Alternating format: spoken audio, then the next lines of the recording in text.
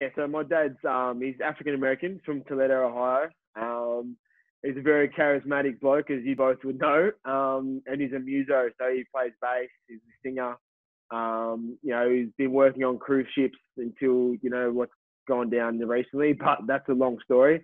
But yeah, he loves it. He's obviously really out there bloke. I've had a really good relationship with him since I was young. And yeah, he's loved football. You should hear some of the stories about him coming to my football games.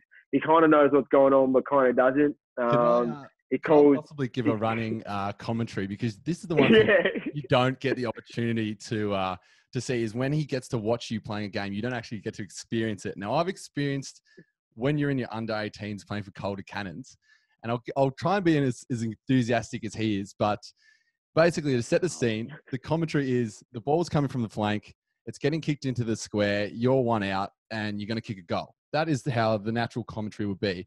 But when Wylie explains it and he's sitting there commentating the game, it's coming in, he's like, ooh, get in the box, get the six.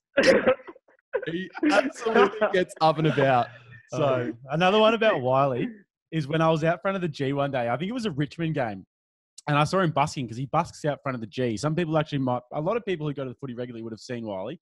He's an amazing musician. And I was watching him for a little bit, and then in between his songs, I said, "Hey, Wylie." And he didn't recognize me. Probably the 7th or 8th time I've met him, at least. Never recognized me.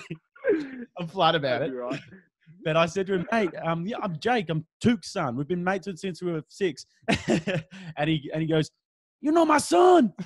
You know my son." He gets so excited. He gets so up and about. You will never see a man ride more than if you say you know his son.